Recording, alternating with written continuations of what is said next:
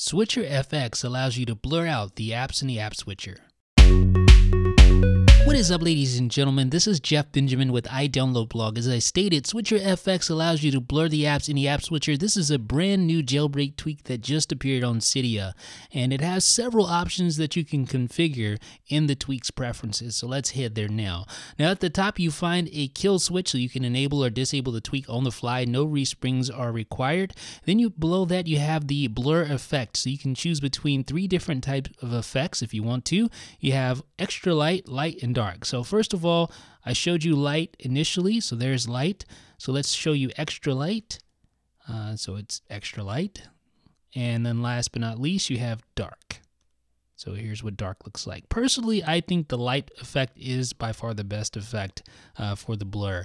Now, below that you have a slider, the blur effects slider, and adjusting it all the way up to 20 will basically blur out or just have a more pronounced blur. It'll even blur the edges of the screen, so it's just really over the top blur. Personally, I don't like that. I'm not a huge fan. It doesn't appear like the developer is either. In fact, he kind of recommends that you just keep the blur effect down to 0 there. And I think, as you can see, it looks best in my opinion. All right, so you have 2 other settings here. You have hide inactive apps and hide app icons. So you see those little app icons at the bottom of the app switcher cards there for Instagram, Cydia, etc. Well, if I turn hide app icons on, those little app icons disappear. However, that comes with one caveat. Notice this. If I swipe over, you'll see an app icon, or basically a stack of app icons on the left side of the home screen app switcher card. So that's not good. You can actually tap on that and launch those apps if you want to.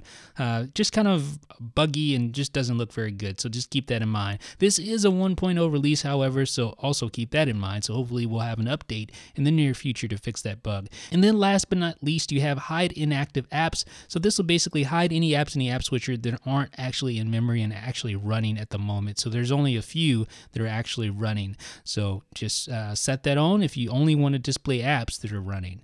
So folks, that is SwitcherFX. It is a brand new jailbreak tweak available right now on the Big Boss repo. It is a 1.0 release, so basically you need to probably wait for some updates to stamp out any bugs or any lingering issues like that. The app switcher icon little problem we had there when turning the app switcher icons off. Folks, it is available right now. Let me know what you guys think about SwitcherFX down below in the comments section. This is Jeff with iDownloadBlog.